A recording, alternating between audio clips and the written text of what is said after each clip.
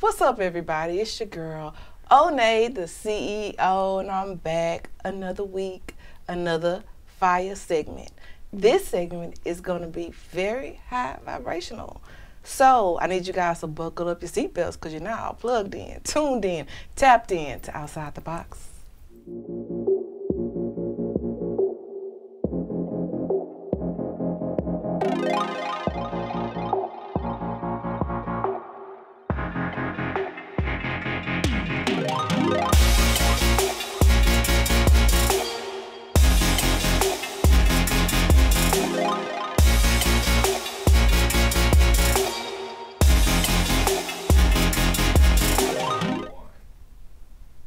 And we're back. And this week we have something special. We have a young lady who is a connoisseur of sorts. She has done her due diligence and her homework and can speak fluently about the matter. So I want you guys to welcome Miss Sulma Stay Woke. What's up, you guys? How are you? What's up? Thank you for coming on the show. Now, thank you for having me. I didn't tell them what we were talking about. I just told them it was going to be high vibrational. But you're actually, I say, a cannabis connoisseur. Yes. And you have used your platforms to educate people on it and just have a freedom of speech with it. I think that's really cool and outside the box. So for those that are listening and those that are watching, can you tell us who you are and where you're from and what inspired you to be a spokesperson for cannabis and the shroom industry? Okay, well, thank you. First of all, thank you for having me. My name is Sulma. You can call me Sulma Stay Woke. Follow me on all my social medias. Throughout my social medias, I influence a lot of people through my upbringing, really, because, you know, I'm Hispanic. My mom's Mexican. My dad's Salvadorian, but I was born and raised here in Houston, Texas. And with that, they see a lot of stereotypes and a lot of negativity.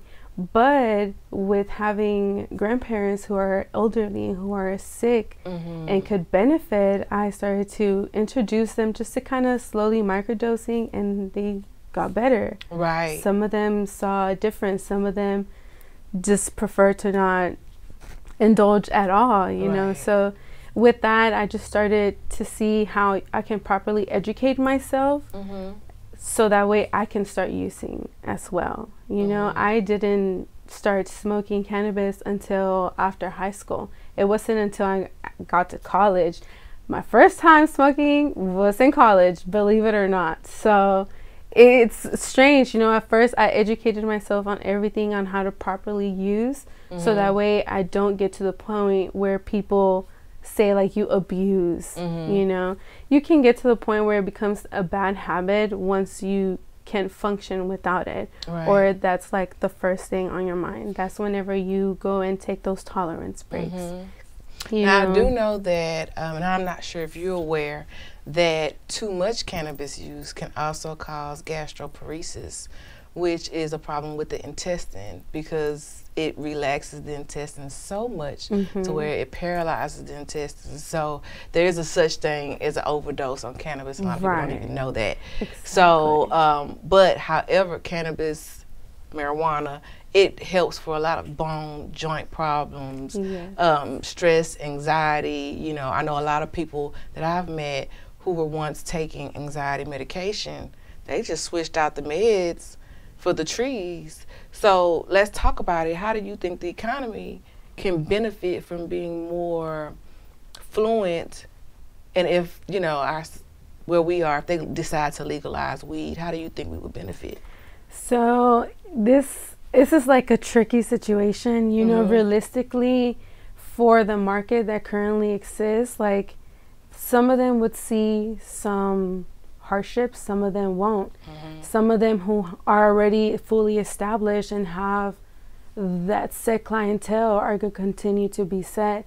But the thing, once you start to like legalize it, you know, it becomes exposure to a lot more people, you know. And the thing, excuse me, the thing that kind of pushes a little bit too much for me into that is, yes, the economy, but also the easy access, it will also become to this younger influence. Like, you know, you want to influence, but educate them at the same time, because like you said, you can overdose. There is some negatives to it if you don't properly take care of yourself and properly indulge or intake. You know, that's why I call it microdosing. You know, microdosing every once in a while, or as a treatment, following some type of medical instructions, like, you know, regular medicine would be. It kind of works the same way. Yeah, we ain't have to be so excited about it every now and then. After you work a long day, you come home, you smoke when you want. That's it. Yeah, simple, you know. But and it's something how marijuana has been like so stereotyped to be a drug. But I mean, you can compare.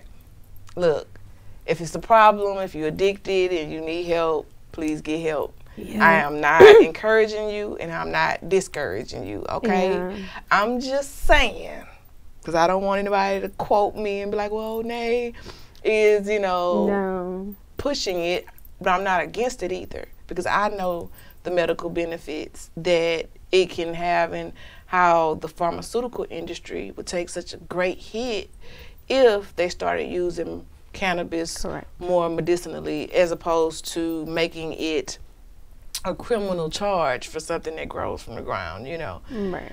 It's not, you don't have to have all these additives that you do with a substance mixture like heroin, or not that I'm so educated, but I'm just saying, you know, it's people that are sitting incarcerated right now for weed cases.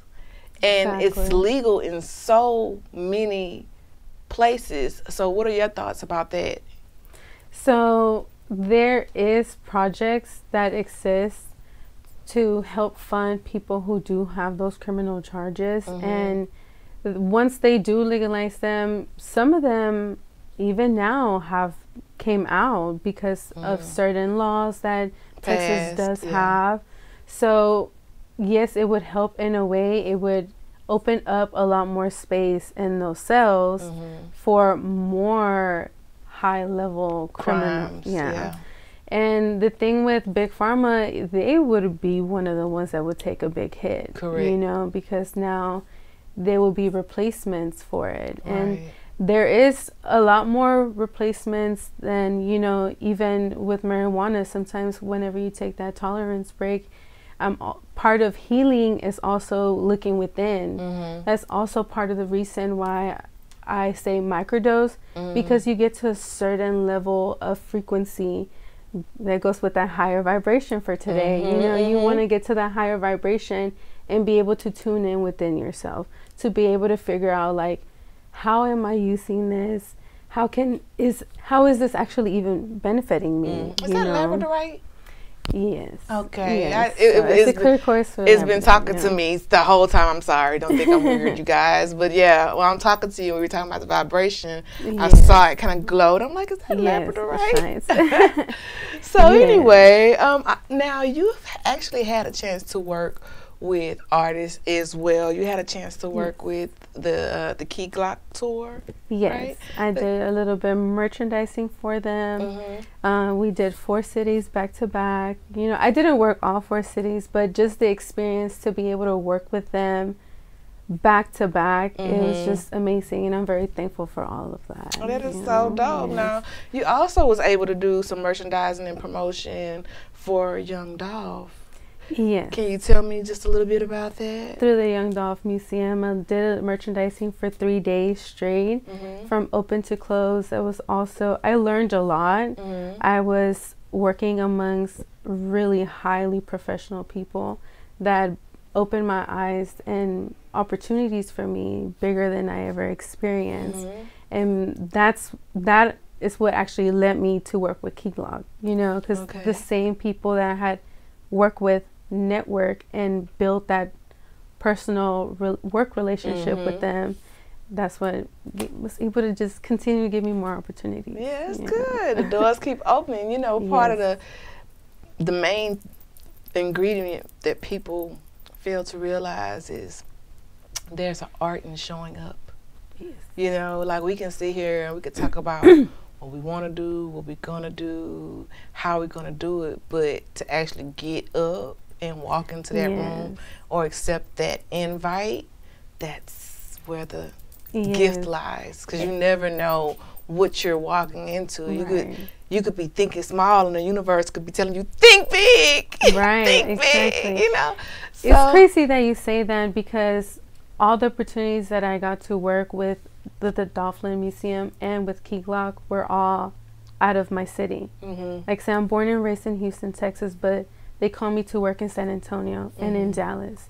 So, of course, my mom was like, no, you're crazy. How are you going to pick up and go? I was like, I just did.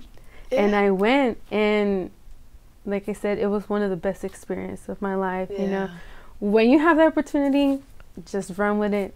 Take it as far as you can. Yes. You never know. Like she said, never know where it would take you. I thought it was something small, something that I could get my feet wet, and never did I think that was going to be in a room full of professionals like that. So congratulations to you on that. That is an awesome way to live outside the box, especially when you're educating others, you're educating yourself, and you're having fun. Yes. You know what I'm saying? You're not hurting. It ain't gonna hurt nobody. No. It never did. So, what was your aha moment that made you want to decide to use your platform and to work in merchandising and to inform others about cannabis and shroom industries and put those dots together for those that are looking for that type of merchandising and promotions?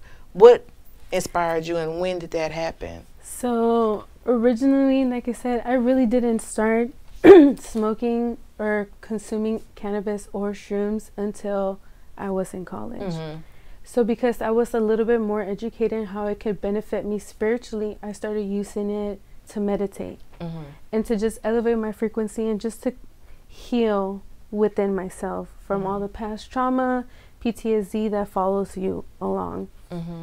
From that, I started to invite my friends, and I started to feel how they would feel. They started to tell me the change that they've seen within themselves following my treatment with microdosing and meditating. So I was like, let me take it to my platforms. So that's where being like constant on Instagram, constant on my YouTube. I just started my YouTube as part of a podcast as well. And with that, I've been able to connect with a lot more people. And of course, there goes that stereotype. Oh, you're a stoner. You know, you're lazy. You don't do anything. Well, guess what? With me being a stoner and indulging with what I prefer to indulge in, I still have these great opportunities. And that's why I do what I do, because this can also be you. You don't have to fall into that stereotype. You can do a lot more, something, like you said, bigger than you. There's a lot of people that are still working corporate America that smoke. Of course, they don't admit it. I still have a 9-to-5 job. Because it's like, okay, well, it's not really legal, so I don't really want to admit to it, but they do it still, even if they do it in the privacy of their home, you know. And some people prefer that over pharmaceuticals, because when you take a pharmaceutical pill, you don't know if that pill is going to require another pill, because now you have to take some other medication for the reaction from the, you know what I mean? It's exactly. Just a never-ending hamster wheel. And because Big Pharma and the doctors are in it together, they just write you a slip. Yeah, and before you know it, you have to take a medication forever, because they've started you on some type of regimen that if you stop taking it, you can't stop taking it. Now, I haven't ever heard anyone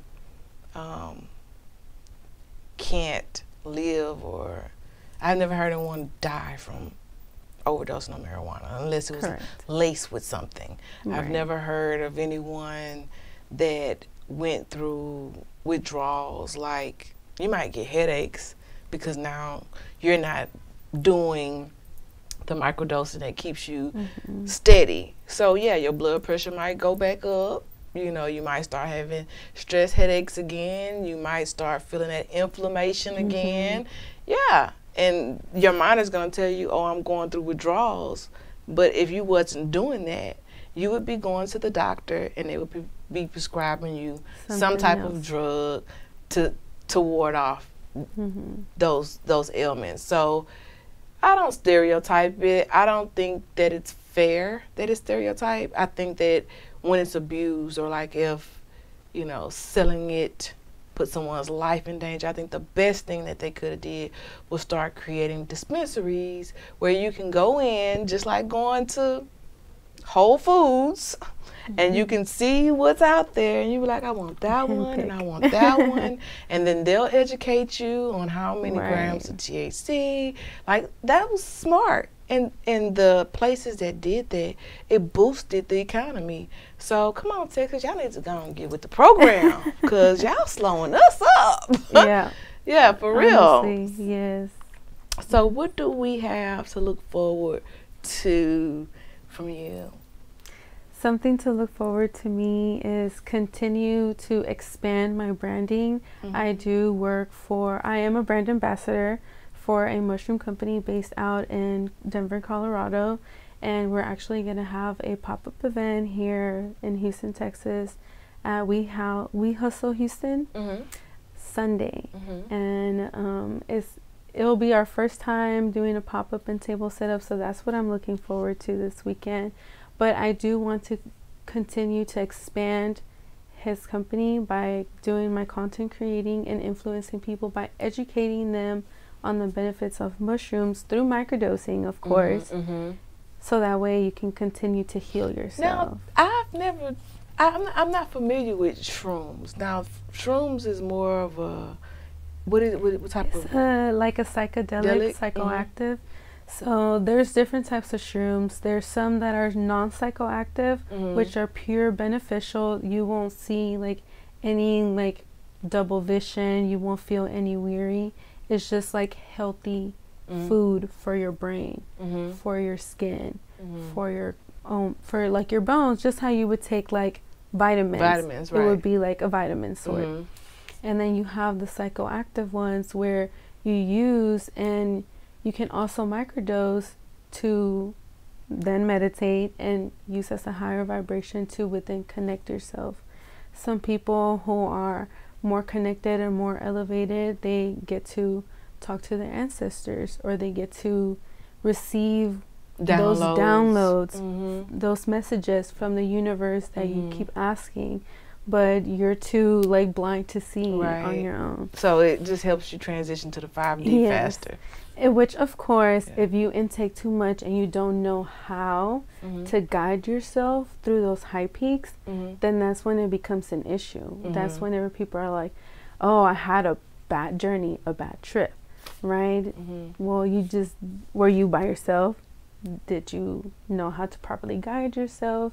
That's why I say first educate yourself on anything before. Because really both, depending on how you feel, can either enhance how you feel. So if you're already depressed and you take a psychedelic, now you suicidal. Now if you're happy, you take a psychedelic, now you might go skipping down bits and that. So you might want to, watch that. But at the same time, just educate yourselves. For those that are listening, those that are watching, on both. But I just wanted to come and just get out in your business, because I'm like, okay, she's your freedom of speech, and you representing for the Latin and the El Salvadorian community, and right here in Houston, and you're networking outside of your city, doing something that's completely outside of the box, and having fun while doing it. And so I just wanted to kind of, dig into it and have you on the show, and I'm glad that Callie was able to connect us. Shout out DJ Callie Royce. She's the best. Amazing. Yes, indeed. So for those that are listening and watching, and they want to stay up to date on what's happening on the underground, tap in, find out about the cannabis industry, they can follow you, your Instagram. What is your Instagram page? My Instagram is og.ssw. I'm most active on there, but you can also follow my YouTube and my Twitter. Now, her Twitter is Sulma Stay Woke. Okay, and she also have a YouTube page, which is also Sulma Stay Woke. So as she told us earlier, it's a new page, so you can start the journey following her now, catch up on some of her shorts, hit the subscribe button, click the bell notification so you can be notified when she drop actual episodes of content educating you guys on exactly what it is that she does.